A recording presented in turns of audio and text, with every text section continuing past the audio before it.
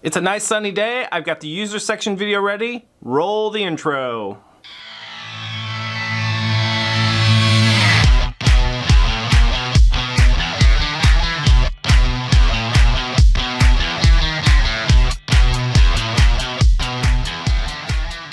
Okay, and what you're seeing right now is the new and improved Umbraco user section in the Umbraco back office.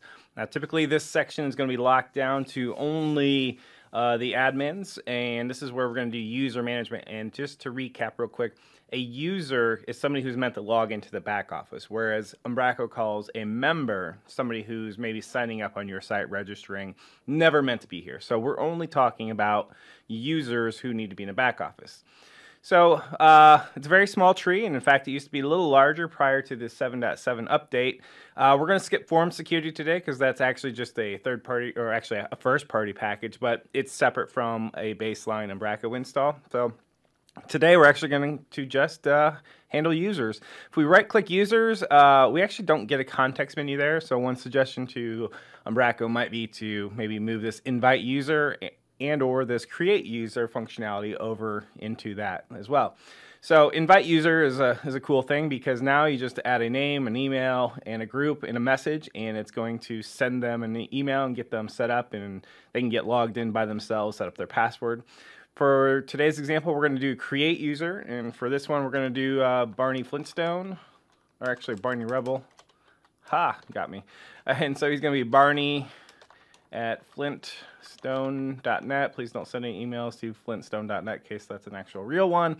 And Barney is just going to be an editor. So when we click on that list, though, we do get to see a newish concept in Umbraco. So you get administrators, editors, translators, writers. There's one here that somehow I was playing around and got this to create its own group. So ignore that one. You won't have that one. It kind of gives you an idea out of the box what they're going to give you here as far as access. So early on, we don't trust Barney, or maybe we do, but we want to give him limited access, so we're going to make him an editor. Notice you can put him in multiple groups, which is a cool thing. And if we create that user, you can see that, ooh, look at that, there's his password. We can copy that, do something with it. We can create another user, or we can go to the profile, and that's what we'll do. So, okay, if you're familiar with the older versions of Umbraco, and I'm not talking that old, I'm talking maybe a couple months ago, this looked very different. So this is actually very welcome. So the email here is actually going to be the username. So before it was a little confusing on what is the username and what is the email and how do we do that? Or how do we differentiate and what is the difference? So you can also pick their language, which will help localization of the back office. Here's where you can fiddle with the groups here. One very important thing whenever you set up any sort of user is their content nodes.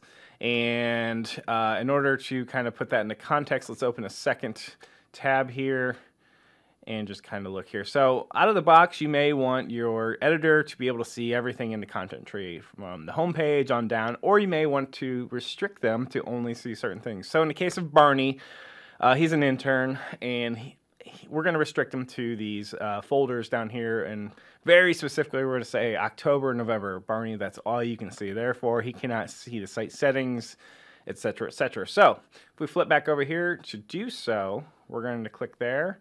And what's really cool in this version of Umbraco is we can select more than one. Not that long ago, you could only select one. So if we hit submit, there you go. And then we're going to do the same thing on media. So if we flip back here to media, just to give you an idea of what everything looks like, we're going to tell Barney that he's only allowed to play in either this folder or his own folder. And just for fun, we're going to create a new folder, and we'll call it Barney's folder.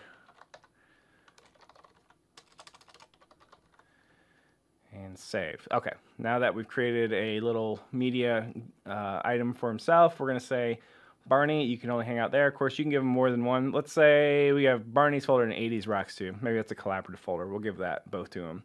And so there's this little section here that says, based on the groups here, the user has access to the following nodes: media root, content root. Not sure that that makes a whole lot of sense. And you'll see why, but maybe it's just how I'm interpreting that. So we're going to save that first, and we're going to go back over here, and we're going to log out.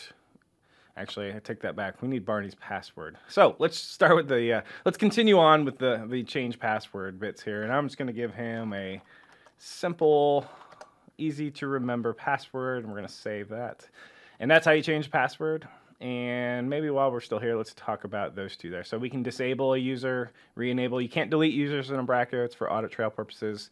And finally, you can add a cool picture there. And let's go ahead and find a picture of Barney, probably from his LinkedIn profile or something else. Photo. Where are you at, Mr. Rubble? There you are. Oh, darn. Too bad we can't actually crop that. That would have been real cool. Anyway, so there's Barney's photo. Maybe that's some feedback for the Umbraco group. We're going to log out. And we're going to log back in as Barney. And hopefully this just works. Hey, it does. So when Barney logs in, you'll notice that he sees his two folders, but we also get the context of the trees to which they live in. You get that little red with the circle with the cross through it, meaning you can't do some things. If Barney tries to click things, you'll notice he's got much more retracted things he can do there. And then this list is actually shorter too, but he can still create content here. He can create his own news item.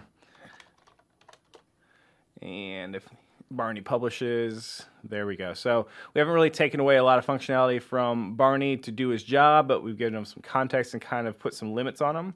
If we were to click on Barney's media section, he's got that collaborative 80s Rocks media folder, and then he can also do something with Barney's folder there.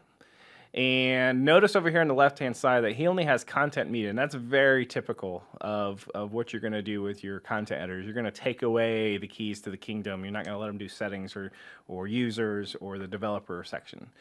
All right, so if we flip back, not to that, back to, let's see here. We're going to log out, so let's start with that. So we're going to log out, and we're going to log back in as me. And notice the contrast here. I've got all these sections here.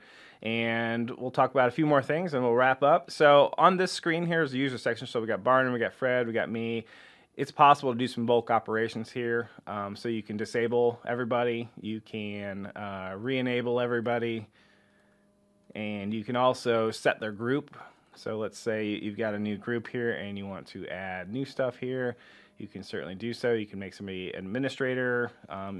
And let's actually go look at groups. So over here, we've got the groups portion here, and here's where we can either edit a group, so for instance, the administrators, or we can create our own group here. And I'll let you assume that you know what you can do in the create group, but let's edit a group here and just kind of look a little deeper here, and it'll cross over if you want to create your own group. So sections, so what sections do they have access to? And again, sections are on that left-hand side. Third-party packages can create their own sections, and you'll need to come here and enable or disable, and you can do that on a group level basis. You can set their content start nodes, their media start nodes, their default permissions. So here's where you start getting into menu items here, who can do what. And you can also do granular permissions, and this only applies to the content tree. But you would be able to come here and say, just for this particular node, for this group, you can do this. One other thing you can do, you can add and remove users here. Ooh, one more feature I want to show you. So if we come back to the content here, because it's related, even though it's not in the user section, you can still right-click on a node, go to permissions, and now you have this group-based permission tool here. So if we want the editors to be able to do something, that should look familiar from the group, and you can set the permissions there. So, okay, I promise this time. That's all for the Umbraco user section. I'm pretty sure it'll evolve over time as well, but this is a huge update, and I hope you liked it. Thanks. Bye.